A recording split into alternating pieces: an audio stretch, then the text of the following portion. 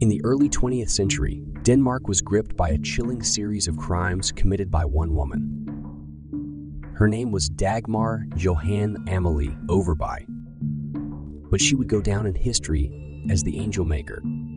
Born in April 1887, Dagmar Overby's life took a sinister turn as she embarked on a murderous spree that would shock the nation.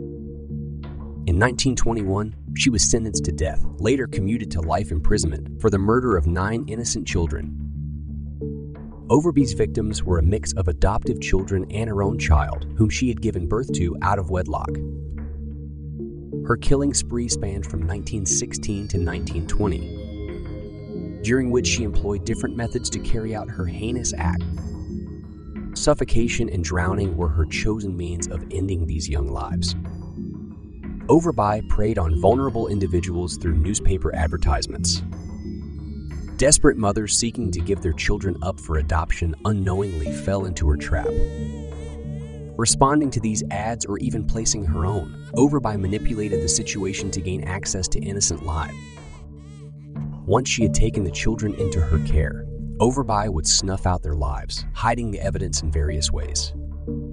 Some bodies were buried, others burned in the stove, and some were concealed in sinister locations like attics and even cemetery. The shocking nature of Dagmar Overby's crimes sparked a public outcry and prompted legislative changes. In 1923, a law was enacted to place children born out of wedlock under public supervision, aiming to prevent similar tragedies from occurring again. The following year, the Danish Parliament established a law on population registers to ensure all children were registered. As we remember the victims of the Angel Maker and the dark chapter in Danish history she represents, let us also honor their memory and reflect on the importance of protecting the most vulnerable among us.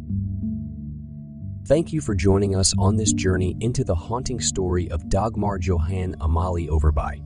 Don't forget to like, comment, and subscribe for more chilling true crime stories.